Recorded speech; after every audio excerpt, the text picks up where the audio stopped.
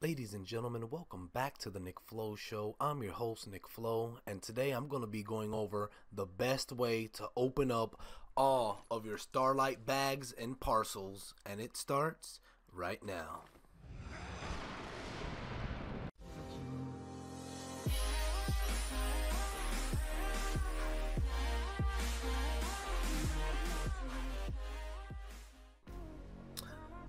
Alright, and welcome back everybody. What's good?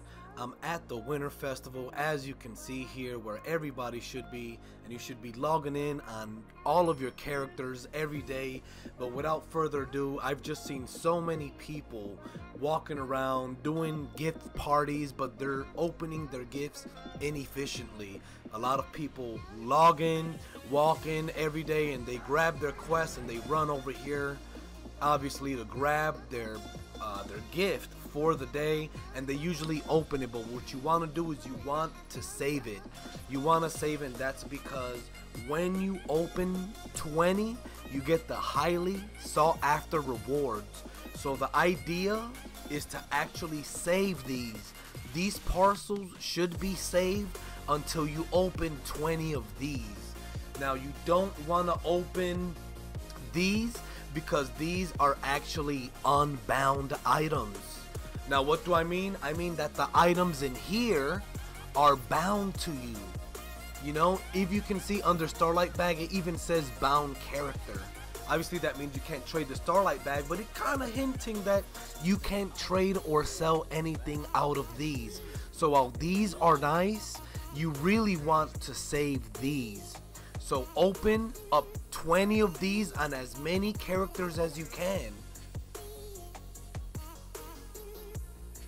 And then obviously the best part of all of this is that you can get the Forge Hammer of Gone from these highly sought after rewards.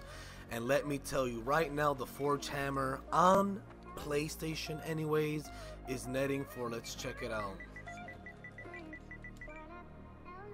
The thing is netting for 6 mil, and if you wait till after the event is over, it'll be easily over 10 million Astral Diamonds, no doubt.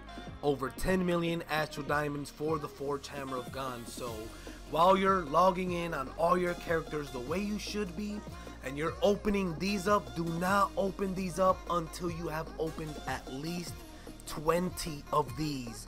So when you're doing your gift parties on all your characters, make sure that these are the ones you're opening. And for me, once I've opened 20 on my character, I go to another character and then I use those gifts. You know, you want to maximize, because then once you reach the 20 gift threshold on all of your alternate characters, you're gonna maximize your chances at getting the best stuff. And then not only will it be for you, but it can be unbound. I mean, it will be unbound, and you can sell it. You can make a fortune. So, you know, make sure you're using this method. Don't be opening your huge, don't be opening your parcel. Do not open your parcel.